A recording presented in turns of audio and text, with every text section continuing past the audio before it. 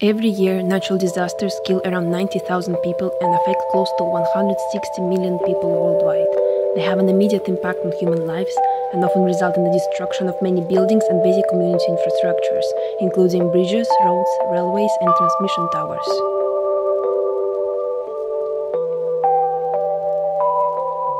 Natural disasters cause mass displacement. 31.5 million people are losing their homes after natural disasters every year. This number escalated in recent decades due to climate change and more people living in vulnerable and exposed areas. Mass homelessness after natural disasters is a global problem and therefore requires a global approach to it. There is almost no country in the world that stays unaffected.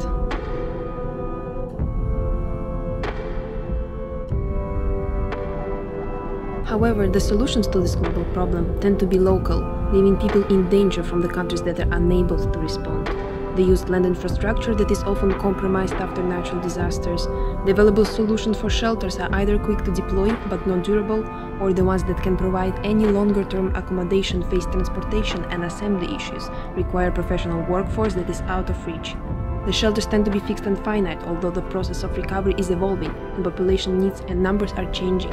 Many of the settlements end up being standardized ghettos, which is not only depressive, it's dangerous for people that just went through trauma.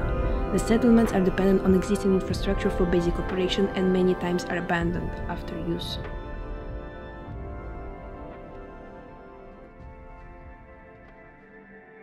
We are aiming to address those problems, working on a global system that, however, corresponds to the location. Using air-based infrastructure that stays relatively unaffected after a disaster event, we are looking into controlling airdropping as a deployment method.